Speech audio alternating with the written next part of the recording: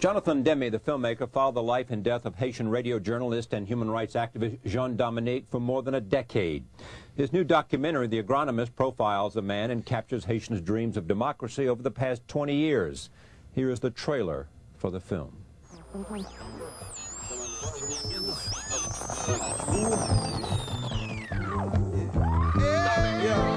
ain't gonna never forget Jean Dominique, man. The kids gotta know what really happened, man. I am not a journalist. I became a journalist. I am an agronomist. I work in the countryside of Haiti. One day I tried to work at Radio Haiti. That was it. And I start step by step, inch by inch, to introduce information. Risky business. They were in front of Radio Haiti, shooting at the station. I was at the microphone with Michelle, my wife. We started broadcasting.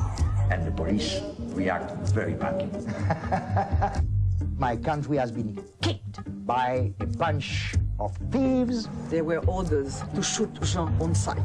Twice I was summoned to the police. It was exciting.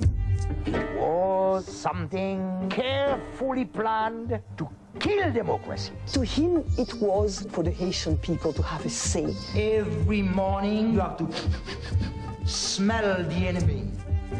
Never forget that. You are from this land. You are not French, you are not British, you are not American, you are Haitian. We went faster, further, giving speech to the people. It was something fantastic. The outside world opened to their mind. They have the power, they have the guns, and I think that they have something special to rule the country. To feel linked with millions of people. And I think it's the most wonderful experience of my life.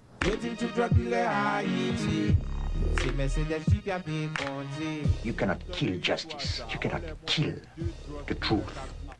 Dominique's wife, Michelle Montas, collaborated with Demme on this film. I am pleased to have her and Jonathan back at this table. Welcome. Great to see you again. Great to see you. Thank you. Tell me, before we talk about a whole lot of things, tell me who Jean Dominique was, other than your husband. Well, he was a very intense, passionate person.